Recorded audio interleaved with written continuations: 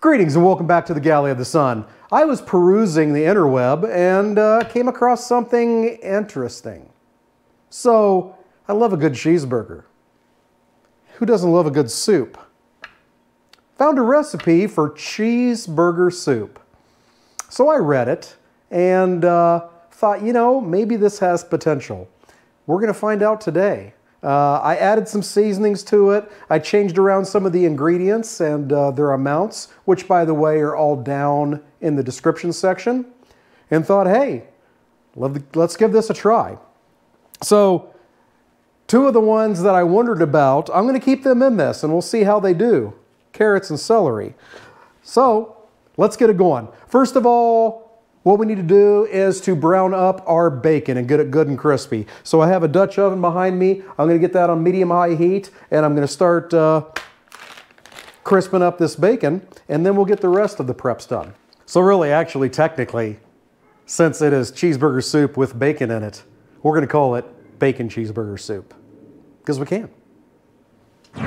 First of all, celery. We're going to get that cut in some small pieces. With that done, we're going to lop the ends off of a carrot.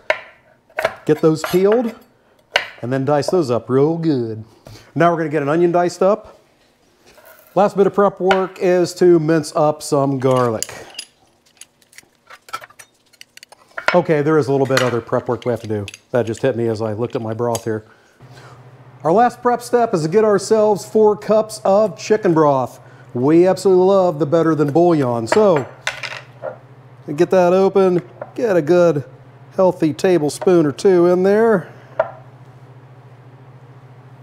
Fill that up with hot water and get it mixed up. All right, now it's onto the stove. All right, in my Dutch oven is that glorious bacon grease for making that bacon. Now in goes our vegetables. The onions. Ouch. The carrots, and I'm going to pour these away from me so I don't do the same thing again. Learn from your mistakes. Make a mistake. That means you're trying, but learn from it. And celery. We're going to cook these until they're good and soft, probably about 5 minutes. Do you think maybe it's possible that you have too much bacon grease in there? That's fine. We have another step later where we're going to drain this along with the meat. It'll be fine. Delicious flavor. Any fond on the bottom of the pot from the bacon cooking? Get that scraped up. That's flavor. Veggies are looking good. All the fond is scraped up. Now in goes the garlic. Gonna cook that till it's aromatic, probably about a minute. I got the smells in my kitchen of both bacon and garlic. It's a good day. Now in goes the ground beef. We're gonna cook that until the pink is gone, using our aged ground beef that we make here ourselves. Get that broken up, mixed with the veggies. Not seeing any more pink in there, so I'm going to take this over to the sink, drain it in a colander, get all that extra bacon fat and grease from the hamburgers out of there. Then I'm going to return it to the pot, then we'll be ready for the next step. We'll see you then. So we have our hamburger drained back into the Dutch oven, back on the heat. Now you want to season it the way that you season your burgers, okay? What I have in the recipe is the way that we season our burgers. We have a mix that's made of equal parts of salt, pepper, onion powder, and garlic powder. So I'm going to put about 2 tablespoons of salt and pepper in here, and then a teaspoon each of garlic powder and onion powder. Get that all stirred up and mixed in. Now about 4 tablespoons of mustard. We love the Coleman's.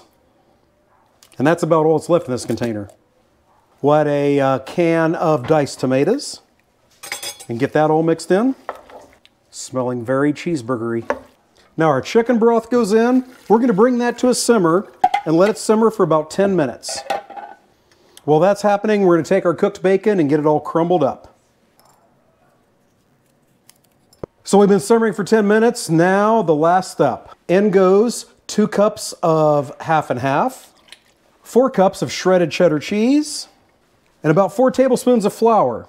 We're going to get all that mixed up and then let this simmer for another 20 minutes. Then we're ready to try. We'll see you then. All right, the soup's all done. It is now time for judgment.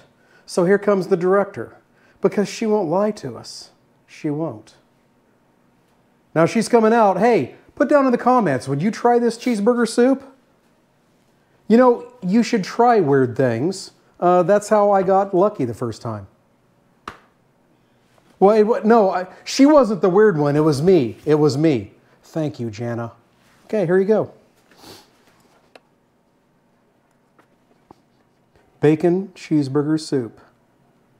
First of all, does it taste good? Yes, it tastes very good. Do you get bacon cheeseburger out of that?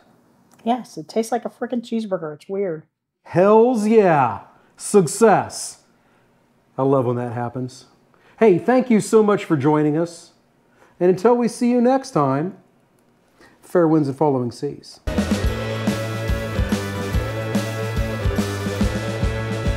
Wow, that's weird.